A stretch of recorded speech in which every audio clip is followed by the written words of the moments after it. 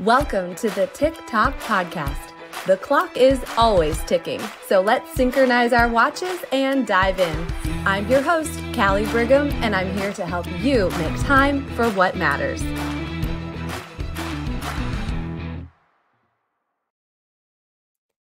Hey friends, welcome to the TikTok podcast.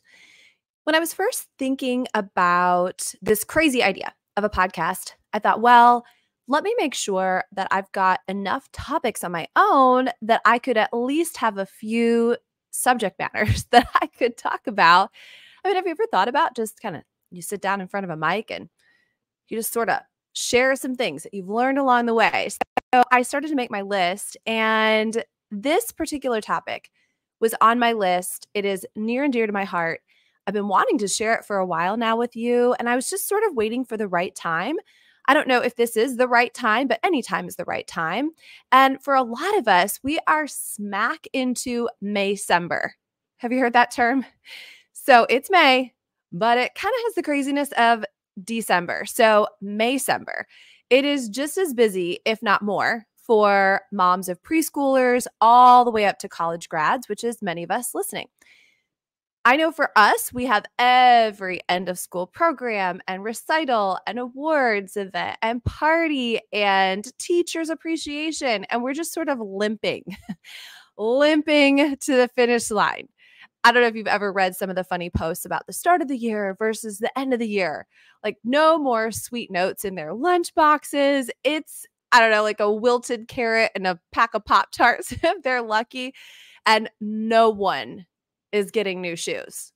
You're going to just shove those puppies in there. Like you can do it for 2 more weeks. My poor kids, they're pretty tall. My husband and I are both tall, and they are right in the middle of their growth spurts. And my son's pants are too short. And I'm like, sorry, you're going to make it work for a couple more weeks. Then you just get summer clothes, which is just, shorts and t-shirts and tank tops the rest of summer. And then we'll regroup in the fall. Anywho, whether or not you're in this end of the school year boat with me, and many of us are not, chances are you have seasons where you're more susceptible than others to burnout. And we're going to actually tackle that specific topic in a future episode, or emotional come aparts, maybe more than others. So this is going to be a 2-part series. Who loves a good series? Me. It's going to be bad news, good news. So let's get the bad news out of the way first. Are you that kind of person? Like, tell me the good news or the bad news? Tell me the bad news. This is also a subject that I've trained my sales team on for years, and I've used both personally and professionally, like legit used, not just in theory. This is part of my DNA now. I know that there's nothing new under the sun, but some of this is unique to me, and I want you to know it too. I think it's going to help you in so many different areas of your life. I know that we honed in on time management here, but I also know that time management is kind of like the center of the spokes, and all the things shoot out from there. Or vice versa. Really, emotional management is sort of the center of the spokes, and time is just one of them, however you want to picture it in your head. So I'm calling this, and I've called this triggers. Maybe someday I'll come up with a different way of saying it, but triggers. And I believe that I know that we all have them, and we all have negative and positive triggers. So today we're going to talk about the negative ones. That's the bad news. And as I mentioned, we're going to be talking about this because of the connection between our emotions and our energy and our time. Once we have some of this, maybe some awareness and some tools, then a lot of the other things are easier to fall in place. So let's discuss. And I just have to say, anytime I say that now, I think of my favorite Southern guy on Reels, Landon Talks. Have you ever heard of him? You have to follow him, especially if you're a bit confused with some of the Southern vernacular and the things that people say down here. And by the way, I'm going to put him in my positive triggers arsenal, but that's for next episode. Okay. Shout out to Landon Talks. Maybe he'll be on the show someday. All right, let's get serious. What is a negative trigger? So here's some general things that it is. Then we'll have some specific examples.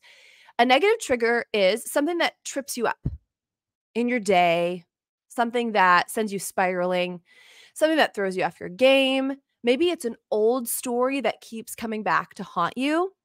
A negative trigger could be a disappointment. A negative trigger could be a struggle. A negative trigger could be an unhealthy distraction. All right, let me keep describing them and we will get to some examples.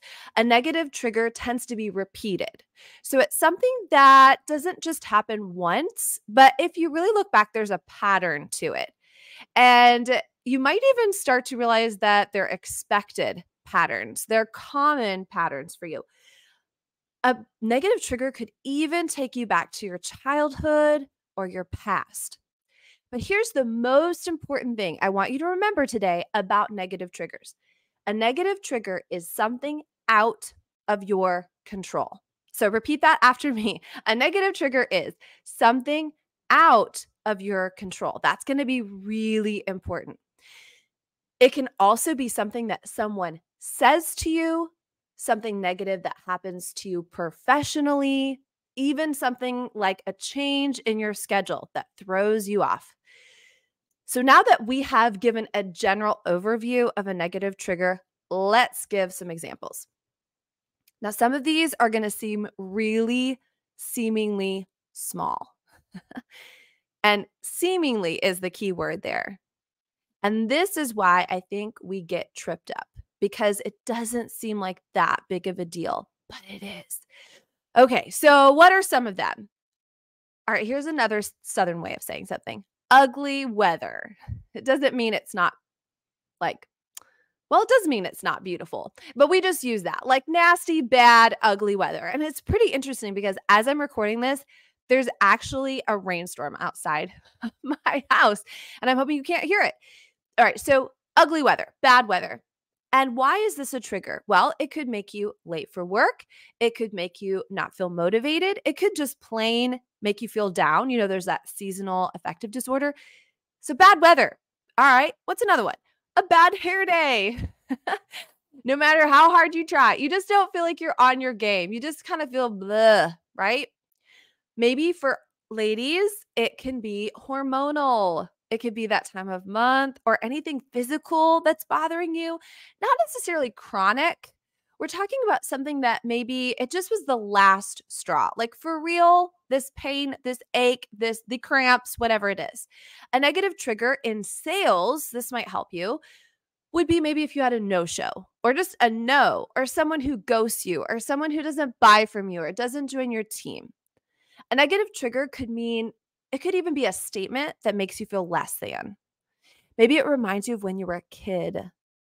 Like maybe you were the blank one, not the blank one. So maybe your sister was the pretty one and you were the smart one. Maybe your brother was the athletic one and you were the quiet one, the shy one. You know, we have to really be careful with that, by the way. I'm just going to do a little tangent here. I remember a conversation that I had with my own kids. Now, this was a long time ago. We have this rule in our house that there is no fighting, pushing, whatever. That's not the actual rule, although that is a rule, on the stairs. I mean, here's the deal. Kids are going to be kids, right? But just not on the stairs. There's just way too many dangerous and pretty significant injuries that could happen on the stairs if you're roughhousing. So that is a rule at the Brigham house. And the kids were much littler. I mean, like, I don't know, 4 and 5 years old. They're about 20 months apart. My son's the oldest, then my daughter. And so some kind of, I don't know, fight broke out on the stairs. And I go over to police it, to referee it. And before I even think about it, I say to my son something along the lines of, Brayden, I need you to be a leader. I need you to lead by example. That's enough. Stop. Whatever I said. Doesn't really matter. I'm sure I said it in a very lovely tone. And I'm sure it was like not the 20th time I'd said it that day. But I said that to him. And all of a sudden I caught myself. And I thought, wait, is it just because he's the oldest that he's the leader? Is he the boy that he's the leader? Why couldn't Maddie be the leader? She's younger. She's a girl. She can be a leader too. And I know that I'm sure did not make any huge significant difference in who they be as they grow up. But I did catch myself. I was in that moment thinking, oh my goodness, what am I speaking into them? What am I saying about them that maybe later on could be a trigger? Now, I'm not going to go throughout life with tons of guilt. We've already had an episode on mom guilt with tons of guilt on like what I should have said, shouldn't have said. At the end of the day, we're responsible. We're not a victim. We're responsible for how we allow other people to make us feel, right? But I just don't want to add to it if I can help it. But I use that example because maybe that was something significant for you growing up that somebody said repeatedly about you that now when you're an adult, if someone even gets close to labeling you in that way or to saying something that brings back that feeling or that hurt, trigger. That is a trigger. Maybe a trigger is an argument with a husband or boyfriend or best friend or child. Maybe it's a boss coming down at you at work again. Maybe a trigger is somebody else's emergency. Maybe it's somebody that is just always not prepared and then boom, and now it's your responsibility. Okay, so you get the idea. It can be anything from a rainy, dreary day like it is today when I'm recording the podcast, or something more significant that just sends you off and down the bad path. It just messes things up in your head. What I'm going to ask you to do in today's episode is to make a list of your most common negative triggers. I even want you to have them somewhere where you can go back to see them. Maybe even your note section on your phone.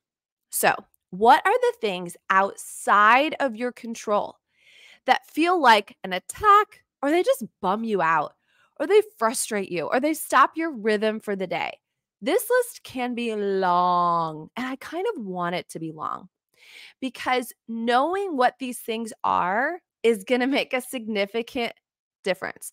Now, just for quick clarification, a trigger list, a negative trigger list, is not quite the same as a bug me list. Because, for example, bad weather is not going to be on the bug me list. Now, there can be some crossover, but the bug me list is more systems or things that aren't working for you or time wasters.